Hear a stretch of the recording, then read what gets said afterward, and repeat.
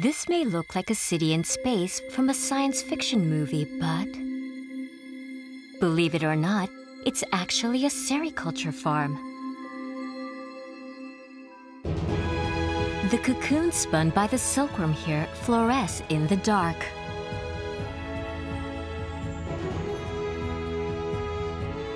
Silkworms have coexisted with people since ancient times and supported people's livelihoods.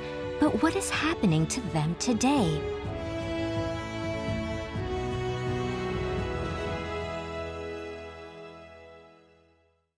NARO has developed a genetic modification technology that creates a completely new type of silkworm. The silkworm egg is pierced with a metal needle, and an ultrafine glass needle is inserted to inject a gene for fluorescent protein originally found in jellyfish. When the gene for fluorescent protein is incorporated into the silkworm genome, the silkworm that hatches from that egg uses an organ known as the silk gland to produce silk containing fluorescent protein. When the larva is illuminated with blue light and a filter is placed over it, its abdominal area glows, and you can see that the fluorescent protein is being made inside its body. The fluorescent protein is contained in the fibroin layer of the silk thread, and when the time comes to spin its cocoon, the larva ejects fluorescent thread. This is a one-piece dress made from this fluorescent silk. Changing the gene allows the creation of red or orange-colored silk that glows in the dark, too. Genetic modification of silkworm also facilitates the creation of various kinds of silk other than fluorescent silk. NARO researchers have also succeeded in developing ultrafine silk. It enabled the making of this scarf with very soft texture. Turn it into fabric for clothes, and the difference in the surface smoothness and shine are obvious.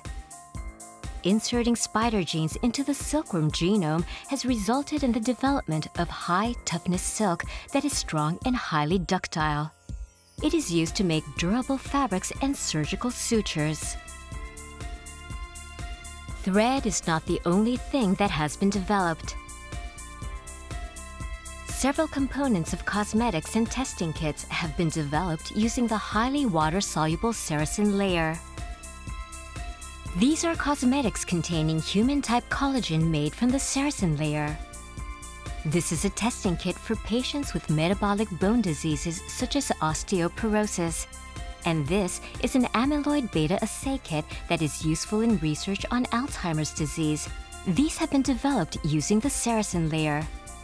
Today, there are high expectations in using silkworm to create high value-added proteins and pharmaceutical agents, which until now were difficult to make.